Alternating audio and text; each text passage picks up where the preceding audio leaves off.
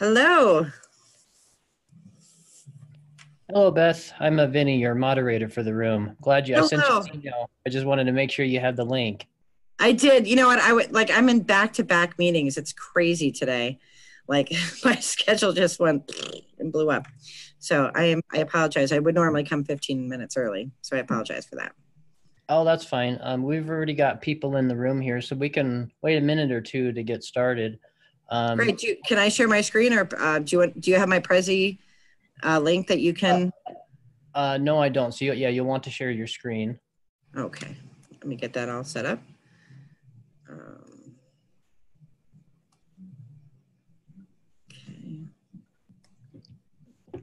Do you see Prezi? Yep, I see the present. Perfect. Perfect.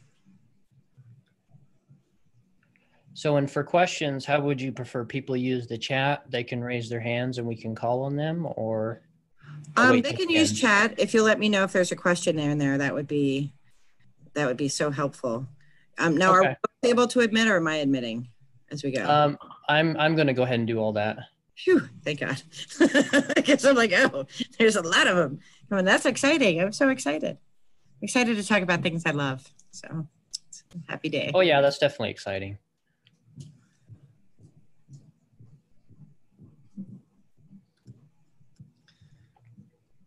Where are you located? I'm in Colorado. Oh, I love Colorado. Got a bit of snow today. We had a little dusting this morning. It was quite shocking that we had so much dusting. I'm in Pennsylvania, so they haven't told anybody it's spring yet, so. Might be a little more than a little bit of snow. Here.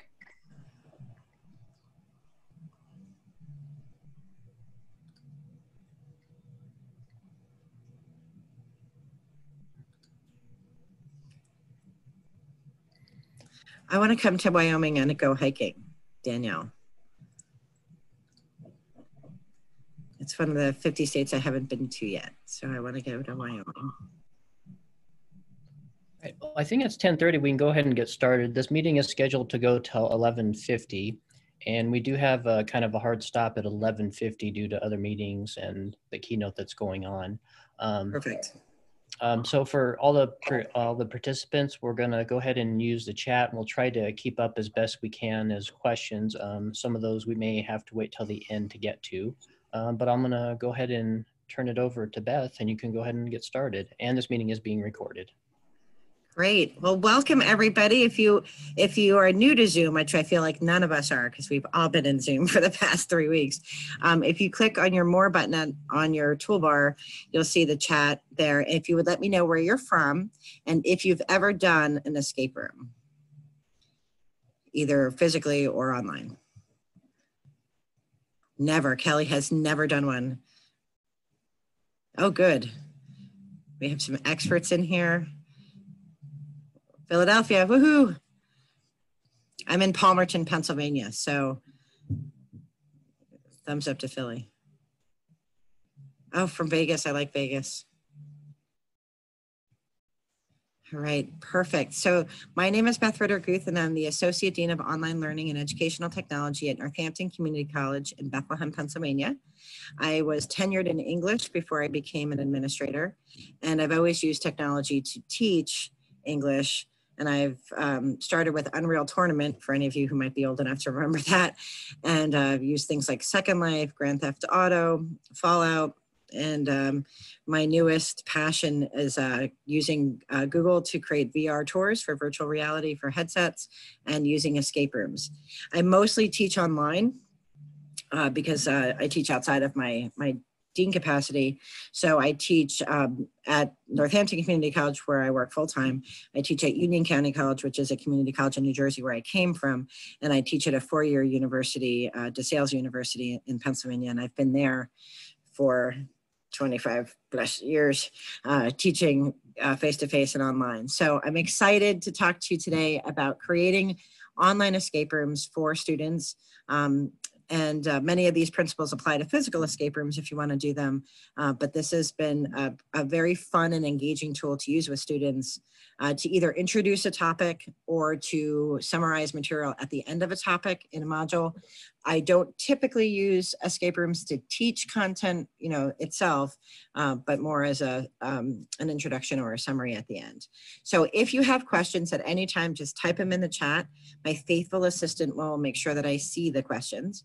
And any of the tools that you see here, you are welcome to use. You're welcome to steal anything that you see here. It's all open source. But I feel like the best way to learn about escape rooms is to do one. So I think we're going to start there. All right, so you're going to go to this link here, this bit.ly, and then the lock station that you need to type in the locks, to type in the codes is above. So if you want to, I'm going to try to, I don't think it'll let me copy and paste from here. So you want to go to the escape room and you want to open your lock station, and you have about 10 minutes. You'll have something to do at the end in the chat that will let me know that you have finished. So good luck.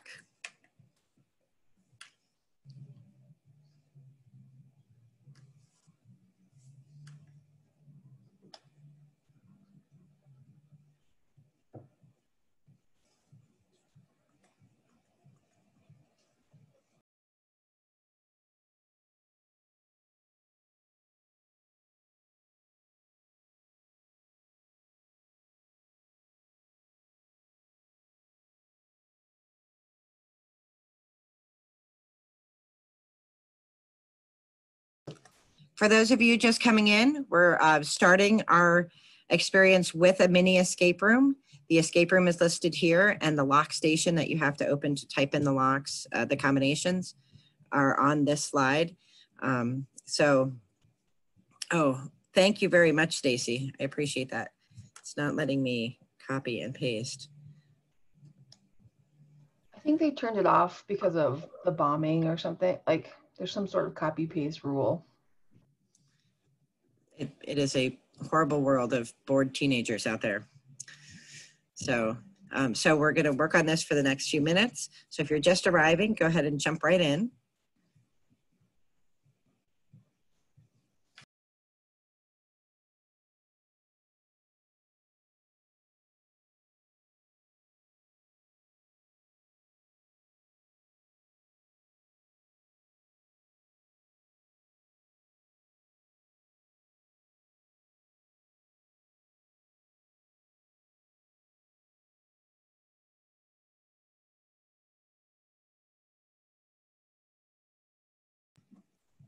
Which link isn't working?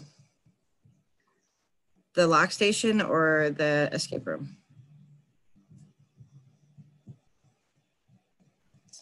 Beth, maybe you can try to copy and paste them both into the chat. All right, I'm going to unshare my screen. Yes.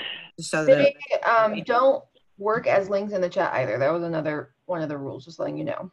Yeah, you'll have to copy and paste Copy them. it. Yeah. And both of them work for me. Yeah, Zoom has disabled the ability for links to work directly from chat because of some of the security issues they've been having. So you'll have to copy and paste them. All right, I'm going to unshare just for a second, just so that I can grab them. Unless it'll let me on here. No, hold on.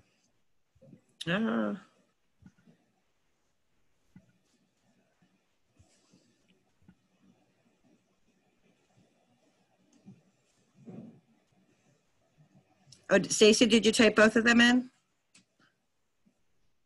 Yeah, I did. Oh, thank you so much. Okay. I'll put it again in case people have scrolled.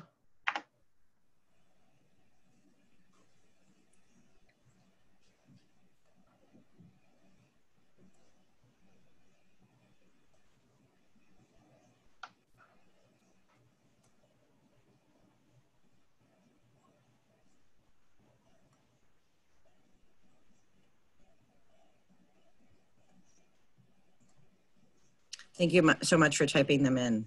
Did everybody see them?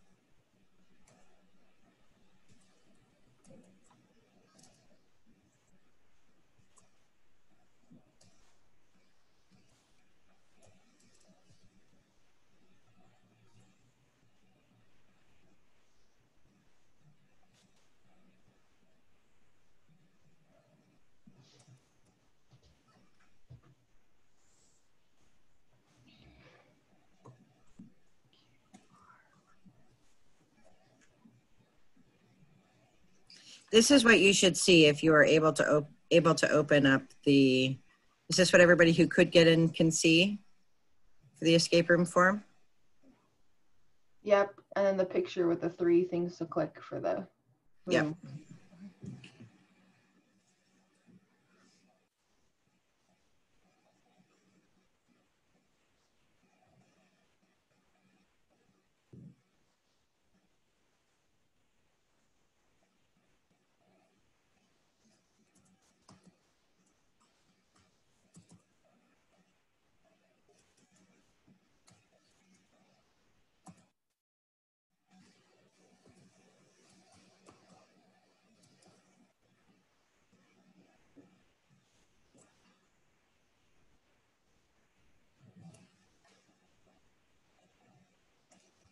And this is what you should see if you're in the room.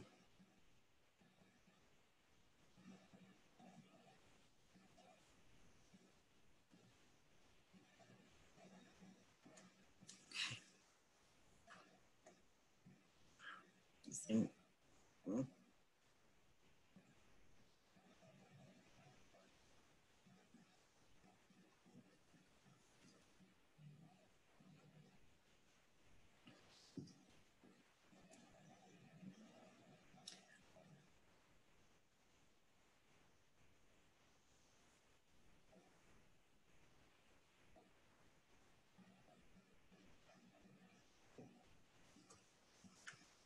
Okay, let's see. For Shell,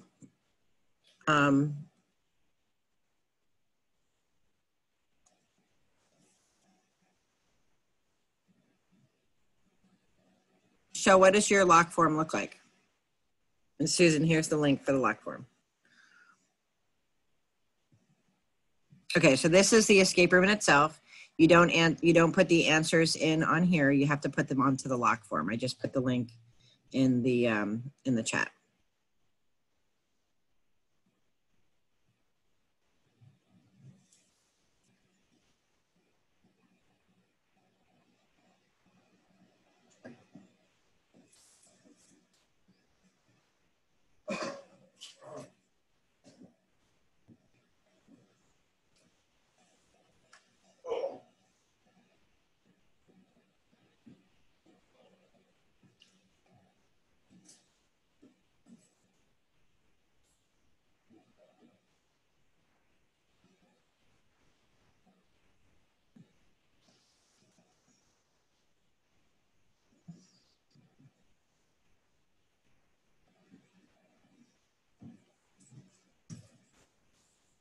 How are the puzzles going?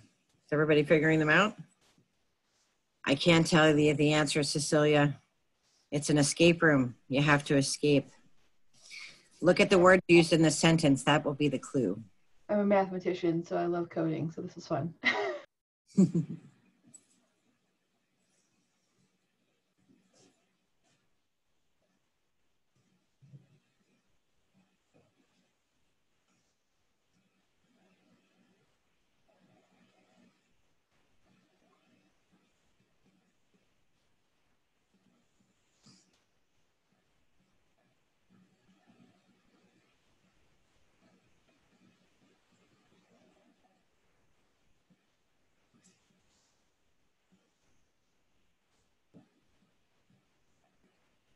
Has anybody solved the locks yet?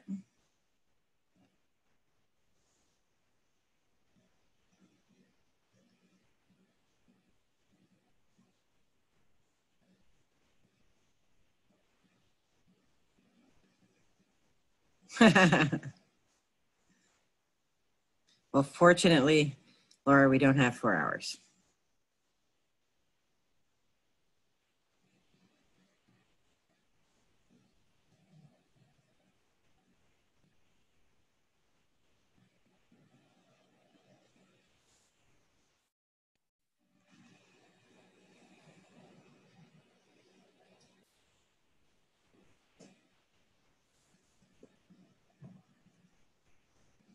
Did anybody get number 1 yet?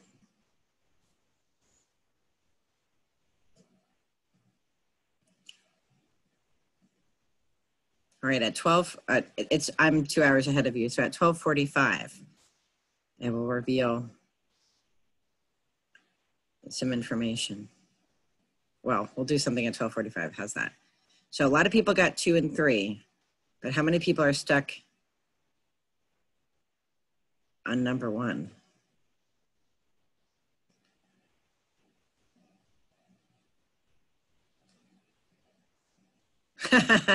So it's like, let me out.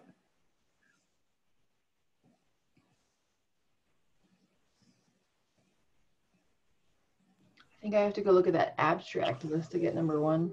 I already forgot. Lots of people. Has anybody solved number 1 yet? Anybody? I think I have. I just have to type it in.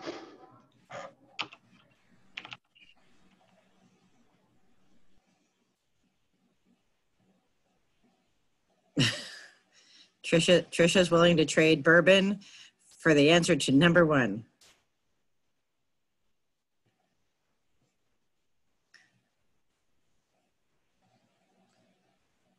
All right, it is 12:45. Everybody please type the one word that you're feeling right now in the chat. And you won't offend me, I promise. Entertained, energetic, curious, confused, frustrated, lost, high. Well, you're in Colorado. Frustrated and energized, slow. All right, that's good. That's exactly what I wanted you to feel.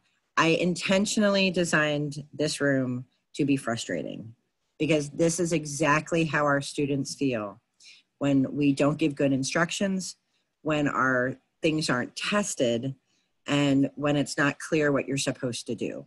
So it's a trick. If you've seen me do this presentation live, I do it, and I do it there as well. So the best way to teach, I think, how to make these is by showing you an example of what can go wrong, because your students, when they're online, aren't in a Zoom room with you doing this. Well, they could be now during COVID, but typically I do this and they do it on their own. So imagine how frustrating it would be if you were alone at home trying to do this without somebody helping you, without talking to friends while you're doing it, right? So let's look at number 1. Number 1 is start here. The presenter is zipped here from Bethlehem, PA. What did you think the answer was? I got it wrong, but I thought it was Northampton. Okay, it should be the zip code of Northampton. Did anybody think the zip code of Bethlehem, Pennsylvania? What is the zip code of Northampton Community College, which you can get from northampton.edu? 18020.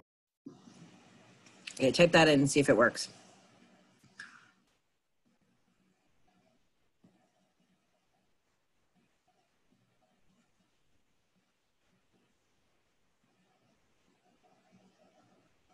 So if you've not done an escape room before in physical space, there's always an onboarding that happens. Like the people that run it that charge you the $20 an hour, or in Philly, it's like $50 an hour. They give you like a little onboarding experience that kind of goes over the theme. This is Appalachian Trail themed. I'm a long distance hiker, so I live on the trail. I hike a lot. I've hiked a lot in Colorado. So there would be sort of an onboarding, and you would have your students, you know, prepare to be a hiker and pack their backpack and talk about hiking. And this is going to be, you know, something to reinforce something that we learned about the trail or whatever. And so you would tell them that not everything is a question.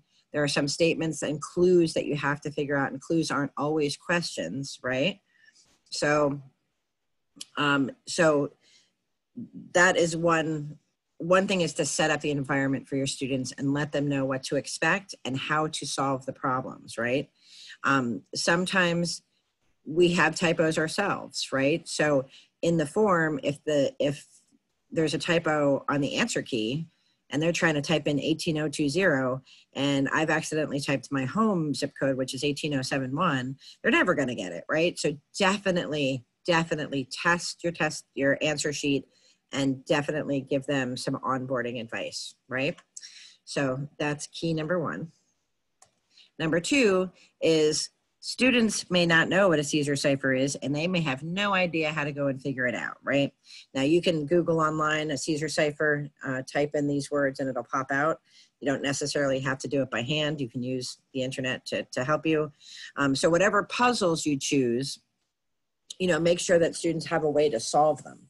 Because if they don't necessarily, if I'm teaching ethical hacking, I might want them to memorize a Caesar cipher, but other than that, my English students, you know, they don't even know what it is. So definitely when you're using puzzles, make sure that they're puzzles that students can solve.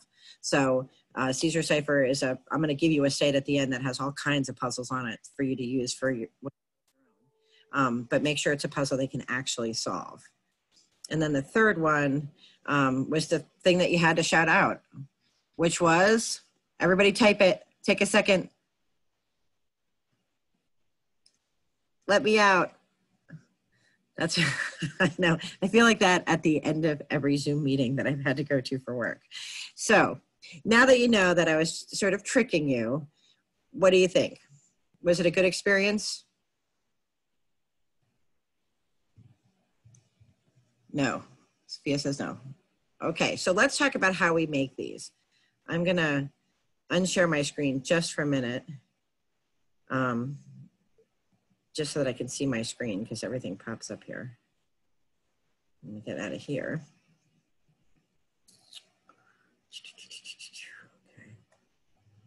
And then I will share again. All right. And then, all right, does everybody see my screen? Okay, perfect. All right. So this is what we did first. And now we're going to talk about how they're built. So the toolkits that I use, and I apologize, I will, when we send this out, oh, come here, I don't know. When I send this out, I will, or if somebody would be so kind as to type these into chat so that people can click on them. The main tool that I use to build online escape rooms is ThingLink, because you can take an image and you can put the little dots on it. It's a free tool. You can type as many things as you want on it. How many of you have used, has anybody used ThingLink in here before? Okay, it's a great tool, great free tool. I use some other tools along with it. Sometimes I'll use Edpuzzle. If I have a video that I want them to watch, I'll use Edpuzzle, which is all, I'll type in the URL. So ThingLink is that, and Edpuzzle is this. Yes, I can send out the list of tools to go with the presentation. So Breakout EDU is actually a proprietary kit. You can purchase them. They're like $110. It actually gives you physical locks and a physical box that students have to break into to get out, clasps and stuff like that. You don't necessarily have to buy the box though, because the resources you can get for free on the site. You get more resources if you have at least one box. So I've actually priced it out to buy, because I end up replacing a lot of physical locks for the physical boxes that we have. And it is cheaper to actually buy the kit through Breakout than to go to Home Depot or even Walmart to buy the locks, the physical locks. If you do this in physical space, it is cheaper to buy it through Breakout EDU. The only hint I would give you is that their locks are kind of junky and they break and they are hard to reset. They're hard to set in the first place. So Home Depot has better locks, but it is more expensive to get everything that you need from like a hardware store. So, you know, so there's pros and cons for both, but you do get their complete resource packet. The puzzle resources are free. And I'm gonna go to the resources so that you can see what they look like. And I'm gonna escape here if it lets me. And go here. So can you see my screen? Do you all see my screen, I hope? So these are all the different puzzles that you can pick. So the one I used for the last clue was this Stranger Things lights generator. But there's all different kinds of tools, and you can use these for, you know, anything. This is a cipher wheel. You know, you can make Sesame Street things, you can make fake checks. So you can have all kinds of different clues and stuff here. So this is a great resource. Is this online or can you print it out? What do you mean? Is this page online? I'm sorry, Mary. I'm not sure. You can print some of these out too. Is that what you mean? Like when you make them, you can print them out. So you can print out the cipher wheel. You can print out, some of them are just for online, like Powtoon's Video Maker. But you can make things that you print. The one thing about Breakout EDU kits is that they actually come, the thing that you get extra for the money that you pay is that they have over like 500 pre-made escape rooms that you can adopt from any age range, from kindergarten all the way up through graduate school to team building for employers. And then they have a whole community of people like me who make games and then donate the games to the other instructors. So for your $110, maybe it might have gone up since I bought our boxes, but you actually do get quite a bit. So, you know, so I recommend at least buying one box, and then you can make your own boxes after that, because not every game requires every lock for the physical, but you do get some great resources, and they have online games and they have physical games also. So, so Mary, when you get the puzzle, you can print it depending on the puzzle that you use, right? And you can also do a screenshot and, you know, print that out if you want, if it doesn't have a physical way to print it out. So far, so good. Does anybody think they're going to use this page ever again? I love playing with this stuff. It's even great to make like fun cards for people. Like just fun little, you know, things for your staff if you have a staff.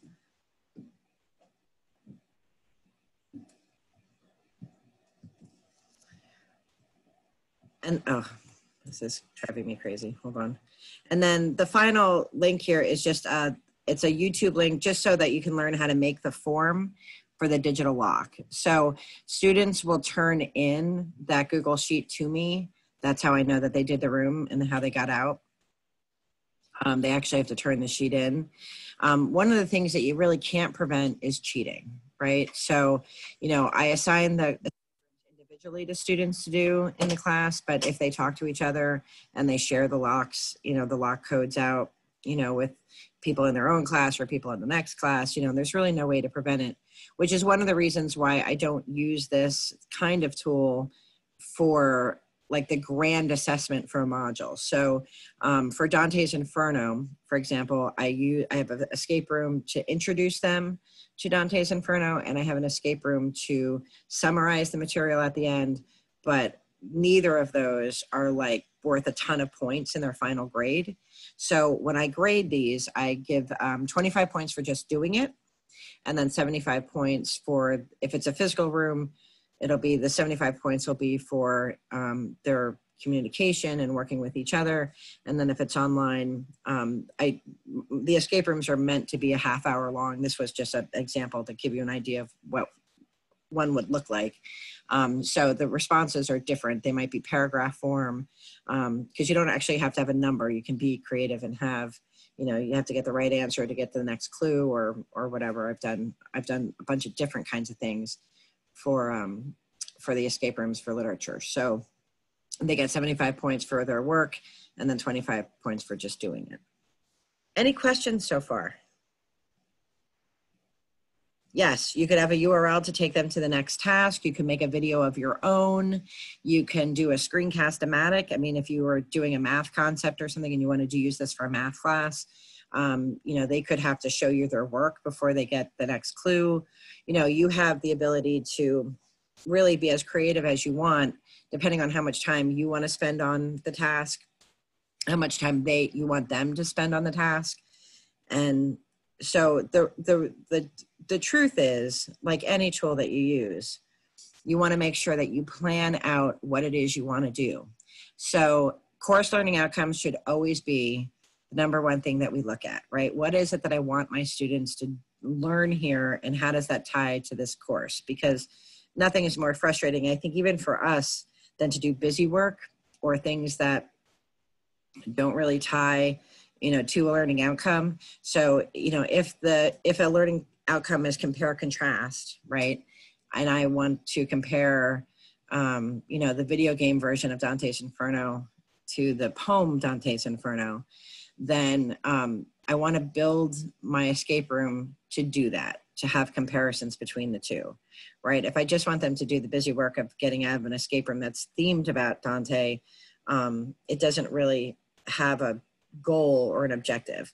You definitely want to plan out what it is you want them to know, right? And so if you're just introducing a topic, it could just be to get them excited. Nobody gets excited about Chaucer or Shakespeare or Dante, except for me. So it's really, when I use this for an intro, it's really to get them excited. And, to find out, like in Dante's Inferno, there's a whole level devoted to lust. Students love that. And then violence, they love that.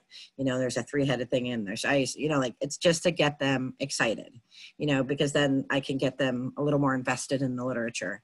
If it's at the end, right? If it's at the end, it might be to sum up, like, which level was lust? Which level, where would you find the woods of suicide? Like, how many heads does Satan have, in the final circle? So depending on which way you're using it will determine what you want them to know. So that's tip number one.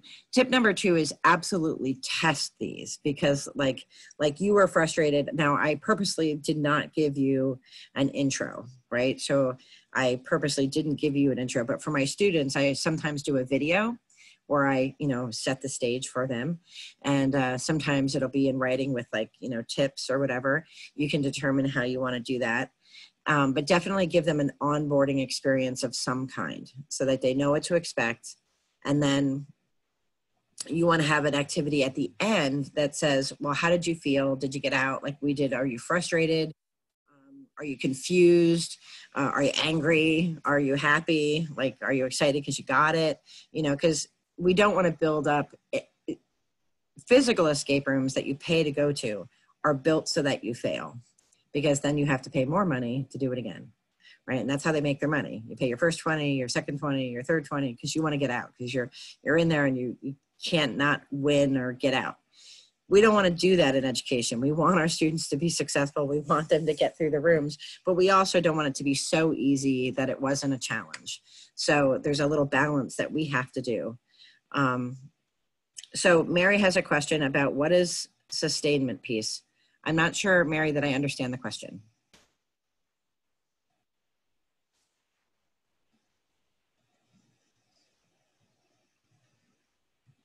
If the main learning has to do this.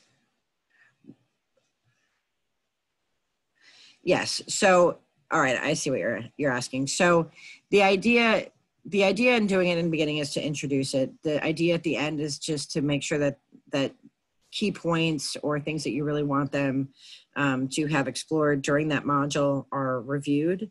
I don't give a lot of tests. I really don't give any tests in most of my literature classes. DeSales requires a final exam, but typically testing is not the way that I measure learning to begin with.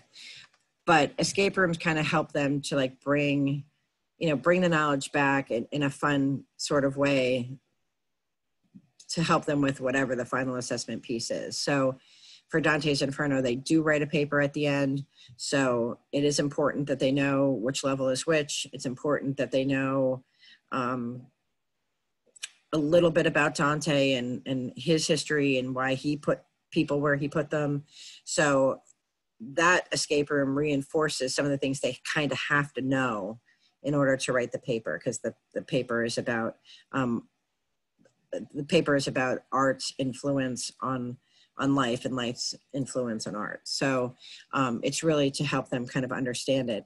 And I can say that students that I've had 5-6 years ago will still write to me and tell me how much they love doing, a game or an escape room or making a Monopoly game, or we do choose your own adventure, and we do Oregon Trail kinds of games and stuff like that. So I think it's just it's very scary to read hard literature, but games are fun and escape rooms are kinds of games.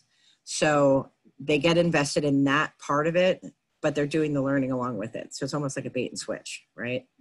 I'm happy to share, they're long. That was the reason I did this kind of simple one. But I don't know, I don't want to Llewellyn. I would be happy to share them. They're open source and you're welcome to use them and you're welcome to adapt them as well. So there's a bunch. They used to be on Wikispaces. I used to put them on there and then Wikispaces went out of business. So I kind of just hold on to them. So I'd be happy to share them. So plan, test them, have students test them. I have students make escape rooms. That's another way for them to learn material too, is to have them make them, give them the instructions, let them, if it's a physical classroom, I might put them in groups. I don't do a lot of collaboration with online students just because it doesn't work with the way I think about the world. So their collaboration is they make a game themselves and then others play it and then give feedback. And what gets graded isn't just doing it, it's the tie to the literature. So if we're playing Grand Theft Auto or playing Fallout, it's the writing that they do that's comparing it or discussing their choices or whatever it is they're doing. The grade is always centered on the writing because that's what I teach. And then revise as you need. Things change. You might want to add something in. You might want to take something out. Sometimes something that worked in a test, students, you do it with your class and it doesn't work, or they have ideas. I always have them at the end say like, what would you have added in here? What's something that I missed? I have them evaluate the game itself and me and the game. And so they often have really great ideas and great feedback. So I'll revise it. And also to keep it fresh, because if you play this game if you teach 5 classes, if that's your load, or if you teach 3 or 4, and you have that many students playing it, the clues and the answers get out quickly. So I'm a firm believer in switching it up, and I might have 3 different Dante Inferno games going at one time with each class playing a different game. I will absolutely put a list together for you of the escape room games. There's fun. I have Dante's Inferno. I have Chaucer's Canterbury Tales, Leaves of Grass. There's a few more. There's Vindication of the Rights of Woman.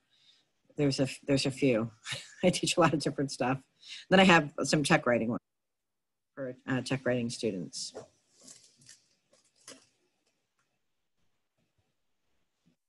If you have questions or if you want me to test your games, my email is here. Just shoot me an email. Right now, we're all working from home. And I'm running the online department. We've moved online like most of you have as well. I think everybody has. So I might not get back to you right away, but I'll definitely, when things sort of, even out, hopefully by the end of this month. There is not a link yet, Natasha. I had to rehouse them. So right now they're just, in the courses, but I have them in a Word doc and I can make them available.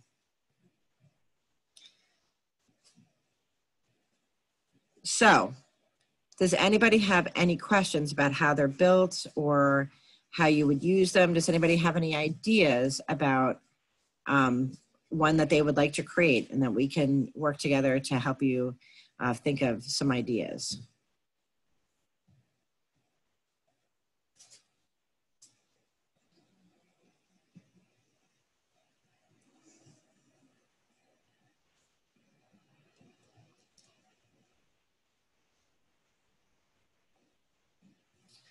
So the last thing that I want to show you, I want to show you 2 more things. I want to do this. I want to, if you are bored during COVID, you can, if you just Google online escape rooms, you can come up, there are a whole bunch, and there's some free, some that you pay for, but you can, there are a lot of these that you can practice from. And I get all of my ideas from doing them. So I'll go and I'll be like, oh, that was a really great puzzle, or that was a really great challenge. And then, I kind of you know, just like video games, just like playing video games. It's, you know, the more you do it, the more you become comfortable with it. Oh, so Ira, I've done this with faculty for faculty training. And then that is the advantage of the Breakout EDU kit, to even if you just buy one, because they have a great one on the 80s, which is pretty much the age group of our faculty. And they had such a good time doing it. And so if you're not that creative, I think I saw it in chat, somebody said, I'm not this creative. That's okay, because there's pre-made kits out there, and all you do is set the locks, and then you print out the stuff, and they have online games where you set up the materials. They give you a step-by-step instruction list of exactly what you have to do.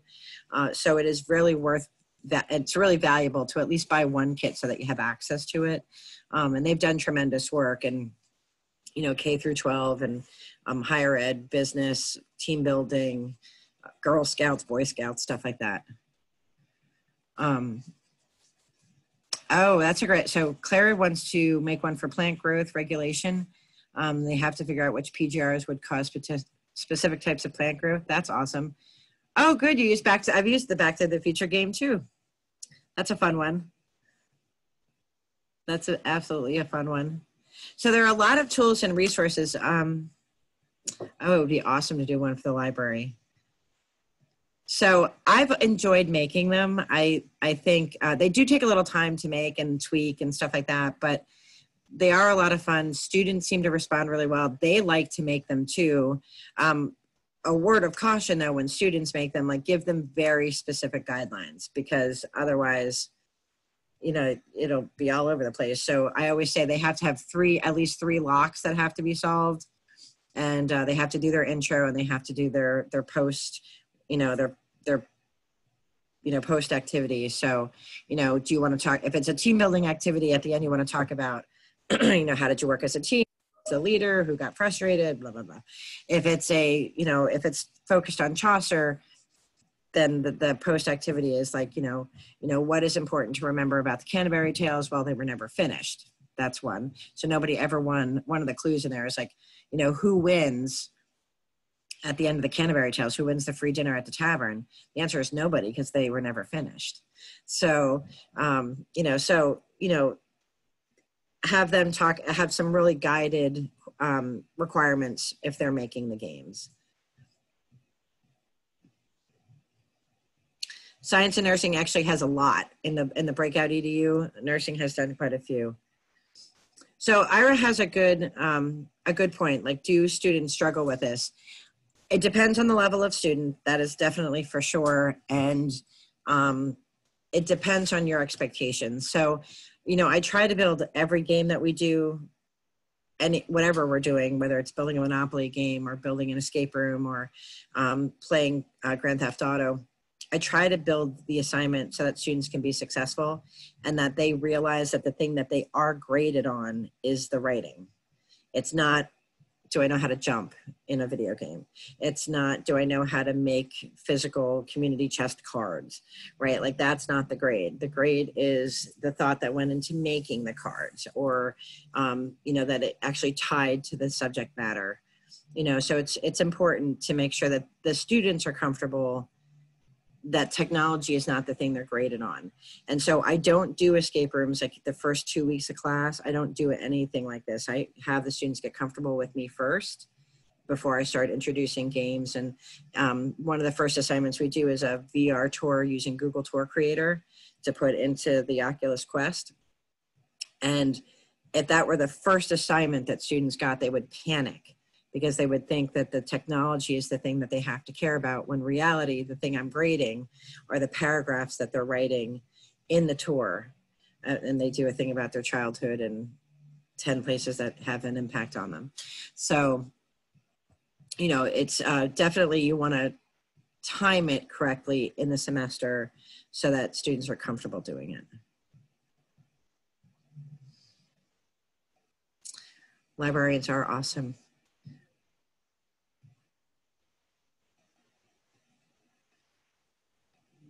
I'm trying to make sure I got all the clues are based off the movie for the Back to the Future one. It's and there's enough clips out there for Back to the Future that even if they haven't seen the movie, you can get enough material. And that one that's pre-made, they have little clips and stuff that you watch to get. And if you have physical space, you want to decorate it. You know, in online space, you're kind of limited to how you can decorate it. And you don't have to be a programmer either. Like, that's the most important takeaway, is that you don't have to be, you know, the ones that are on the sites that you can go online. I mean, they have programmers that are making them, and they're game programmers. You don't have to do that. You can do all this with PowerPoint if you needed to. If ThingLink was a barrier, you could use PowerPoint to give the clues and stuff like that. All right, if there are no questions or any other questions or ideas, this was a short talk because I thought it was shorter. I didn't realize I had so much time. So I was so concerned that I would be, you know, bumping up against the keynote, which I'm so excited to go see. So I wanted to keep it short and sweet and give you some ideas.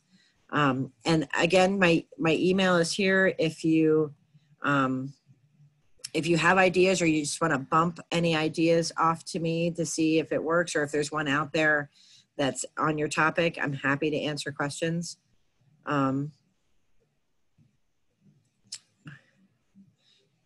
I share my thoughts about differentiation in your games? In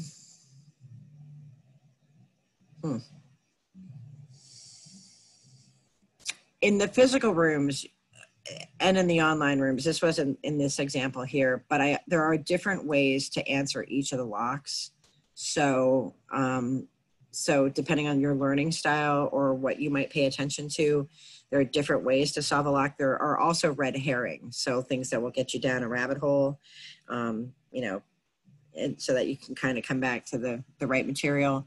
Online games, it's one of the hardest parts is making sure that it's accessible to all the students, right? So if you're using video, that it's closed captioned. If you are, if it's you have a visually impaired student, that it's also able to be read by a screen reader. So you want to make sure that it's accessible to everyone, or you have an alternate equally cool assignment for students to do if you can't make this particular assignment accessible. So I definitely, the way that I teach online is that I get a sense of my students and what they can do when I'm building these things. And I have enough now that I can pick and choose depending on the kinds of students that are in the class, the sort of the community of the class.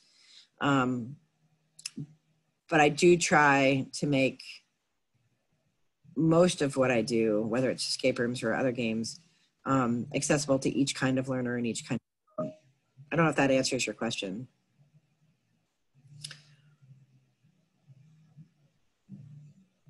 But excellent question. And honestly, the technology has gotten a lot better. I want to say that. So back when I started, has anybody here ever played Unreal Tournament? Like I'm probably really, really old. It sounds like the only person who's heard of the game. So when I was a junior faculty member 1,000 years ago, my introduction to using technology and tools. Thank you, Stacy. You've heard of it. I feel so old.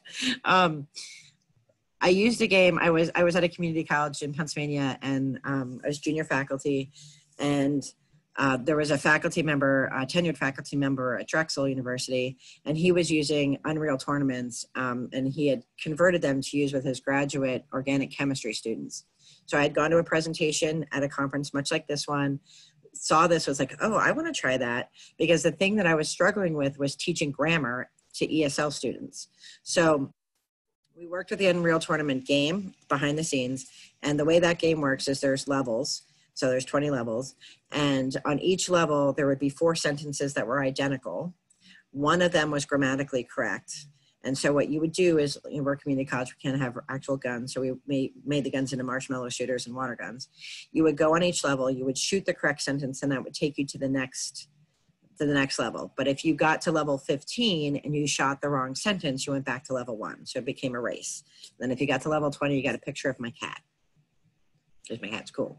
So on a pretest in that semester, when I gave the pretest for grammar, mechanics, and sentence structure, every single person, there were 27 students in the class, every student failed the pretest.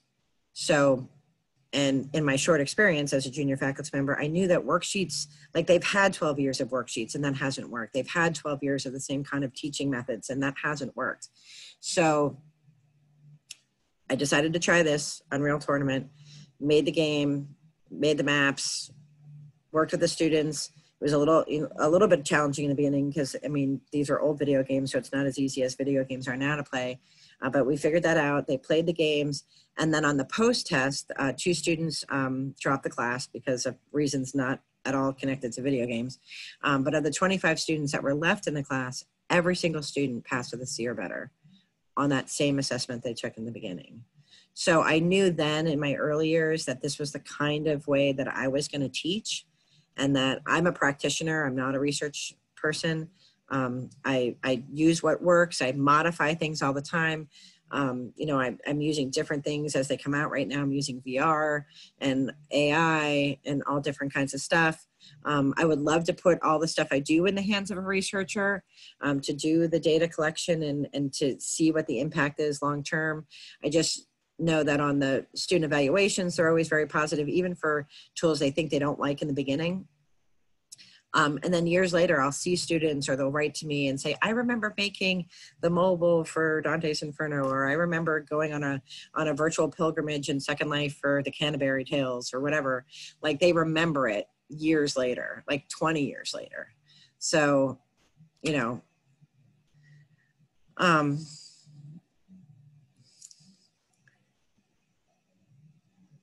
I know that's such a good point, Stacy. Like, practice does help. I think what happens is they get, I don't know, like disconnected because they think, well, I've done 12 years of worksheets and it hasn't helped me and I still flunked this test, you know? So what happens is it's really like a bait and switch, right? They get so invested in playing the video game that they don't realize that what they've actually learned is how to tell if there's a comma splice. Right? It becomes this whole other thing, so that they're able to detect quickly because they want to beat their friend. Like, they're playing a game, but to me, I'm watching like, oh, that person knows how to use a comma now. And one more person isn't going to get passed along not knowing how to use a comma, you know, and, you know, so it helped.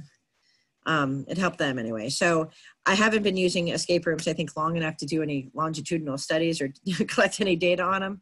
But the students enjoy them. But again, it's not a major grade earner in that module. So there's other things they're doing in the module too to learn the content. I will teach you with Unreal Tournament, Stacy, how to use a comma. And then you can get a picture of my cat. Well, I appreciate everybody's participation and good spirit. I thank you for suffering through the fake escape room, but hopefully in seeing one, you can see like the best practices and how to put them together, the things that will derail students if they're frustrated and don't know what to do, and how quickly they become disengaged. They probably become more disengaged online quickly than they do if they're with you in physical space, because in physical space, you can kind of guide them, but they're doing this independently and on their own. So thank you. Thank you, everyone. Moderator, is there anything I have to do at the end? Is there like a link that folks fill out, or do we give everybody gold stars? I pasted the form link in there, so people would have to copy and paste it. We did also put it on the ELCC Virtual Conference 2020 schedule. It's available at the very top. So if people are having issues accessing it here, it's also available on that schedule. Perfect. Well, thank you, everybody. I wish you all the best in health and safety. I live in a very small county of Pennsylvania, so we are not as infected as Philadelphia. I know I saw some folks from Philly. So my heart goes out to everyone, and I hope that you're safe and well. And let's hope that we all can go hiking soon. And thank you. Thanks, Beth. Thank you.